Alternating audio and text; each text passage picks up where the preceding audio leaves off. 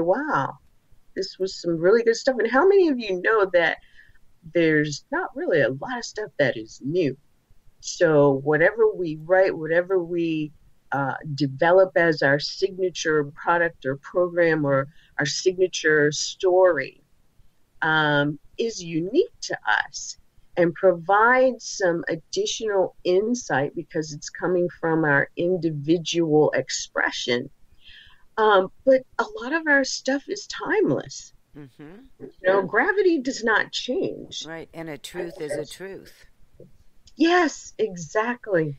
Yes. And I think that's, that Buddha is saying when the student is ready, the teacher will appear. And the teacher may have been there, and there may have been thousands of people that you heard say the same thing. And yet when you are ready to hear something, someone will say it in such a way that it resonates with you. Yes. And I love when that happens. I love seeing the look on the people's face. And I do too, yeah. Yeah. So you do such interesting work. You must meet just some phenomenal people. I do. I really do. And because my work is with purpose-driven, mission-driven entrepreneurs, I really get to play in the heart space of business. Oh, I love it. Yes, yes. I think that's a heart space. That's a beautiful way of putting it. And right now, I believe that women are starting a lot of heart-centered businesses. And some of them are coaching, some of them, and all different things. Some coaches are like you, business coaches. Some coaches help people with one particular problem. Like, I don't only coach divorced people, and yet that is my strongest coaching capability. And we are so fortunate to live in this time of heart-centered businesses. Yes, we are. Why do you think that's happening? Well, because it's time. It's necessary. It was coming around, and I like to think too that with the state of affairs of a lot of people in the world, the desire to help is bigger than ever. We've had some major catastrophes to happen in our country that we haven't really seen as much as in other countries. And so we've been able to rally our hearts, minds, and dollars to help those around us, our neighbors and families and friends and family of friends that we would not otherwise be thinking about. And so I think that a lot of that has caused people to look at the fires in California and the floods in Florida and in Texas. I mean, it's those types of things that open people's hearts. And I have a saying because, being heart-centered and doing heart-centered work, a lot of times too, people think, well, I don't want others to know because, they'll come out of the woodwork and everyone will want something. Well, maybe, but suppose it causes people to come together to do something in a more collaborative way. And if it takes one open heart in order to start the conversation and bring that about, we're all better for it. And so I have this saying that open hearts. So be the open heart, because it's important for more of us to be in the space of collaborating. I do a training on for-profit, nonprofit partnering, because in fundraising, we all know that when you give to a nonprofit, it's tax deductible. Well, there are a lot of nonprofits who want to partner with for-profit businesses because it helps the for-profit business almost as much as it does, if not more, the nonprofit, because of the message going out to a greater market. People are seeing what the nonprofit organization is doing, and the alignment between the nonprofit and the for-profit really has a certain energy of heart to it. So we're in that time. You are absolutely right about that. And how fortunate for us that we are. So, Yes, what indeed. advice would you give to a young woman that has a dream of starting her own business and really doesn't know where to start? I would advise her to go to her heart and ask the universe to show her the way, and then be open to what comes, using discernment to see if it's in alignment, if whatever comes is in alignment with the direction that you'd like to go.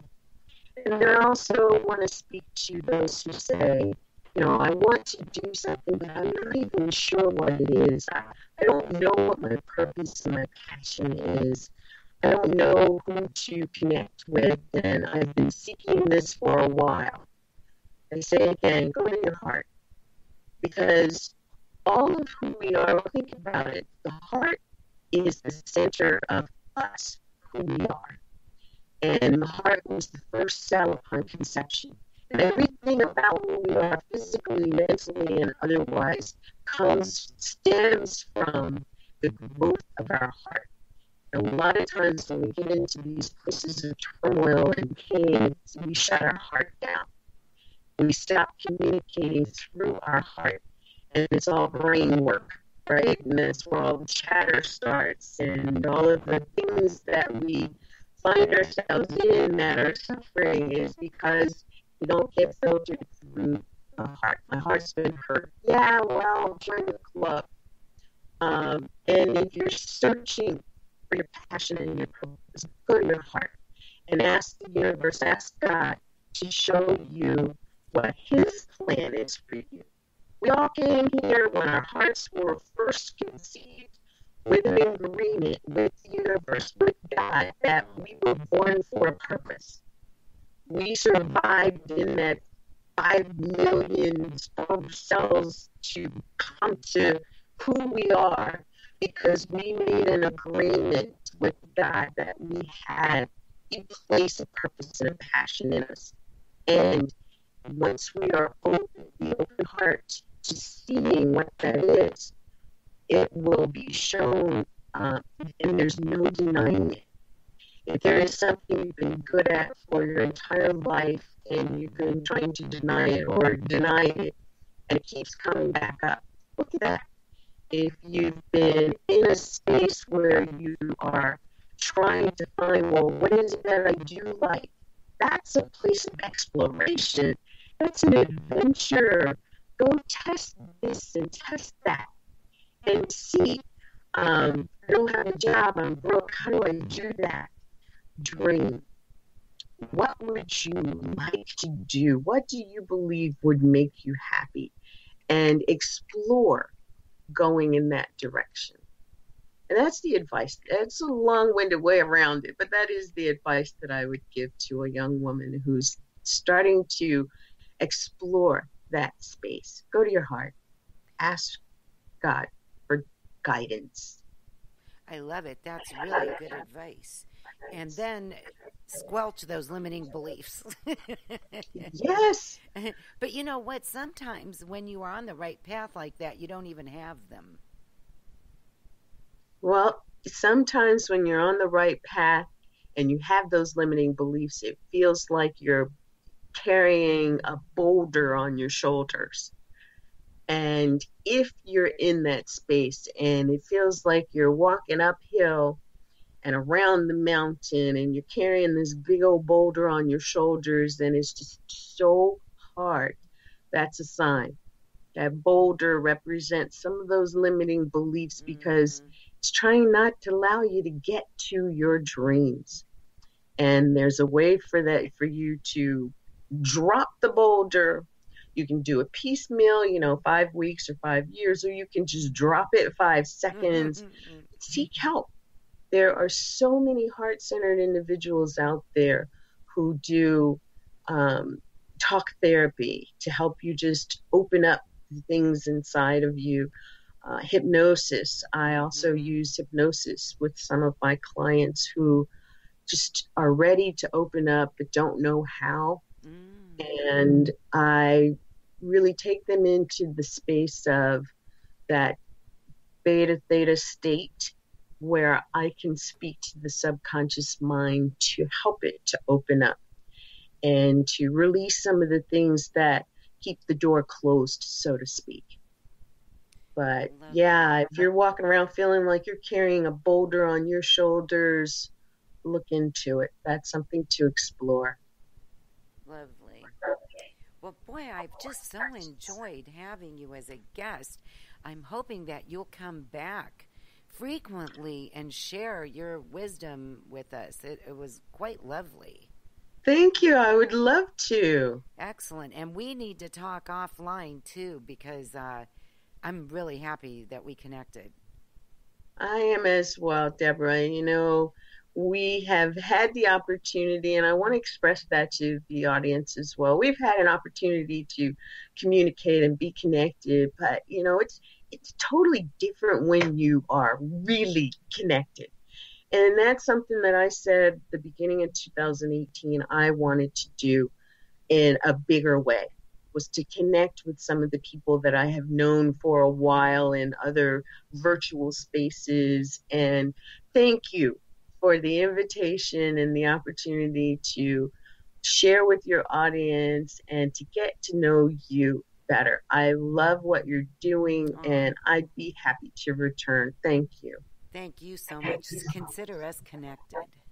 Yes. All right, great.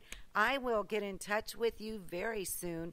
But in the meantime, why don't you tell us how we can get in touch with you? Absolutely. Well, I'd love it if you would find me at my website at P as in Paul or prosperity, 3academy.com.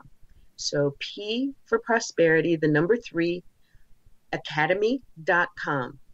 And I do a goddesspreneur, a best you goddesspreneur mastermind where I help women grow their businesses. And there's some crowdfunding information there as well because I'm about to launch the crowdfunding hacker TV show. And just, call me the crowdfunding hacker queen because having more women, more entrepreneurs find crowdfunding to solve a capital need is my focus with the TV show and my goal in the crowdfunding hacker family. Excellent. I'm all about it. I'm up in there. I want to tell you because and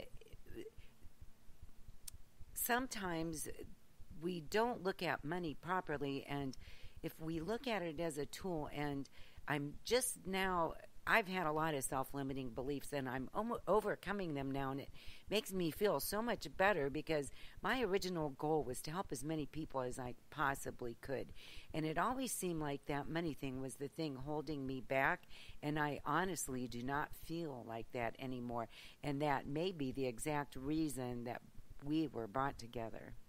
Yes, the universe is supporting us both with this connection. Mm-hmm. The time is now. And it's so important now because we have additional support out there with the Me Too movement and Mm-hmm. the Time's Up movement. It's time for us to move forward in a bigger way to not only realize our own dreams, but to really help those who Mm-hmm. we've positioned ourselves to help. Excellent. So, I love yes, it. p3academy.com. And Excellent. thank Thank you, you. Deborah. Thank you. We'll be talking soon. Okay. Take care. You too. Bye. Bye, everyone.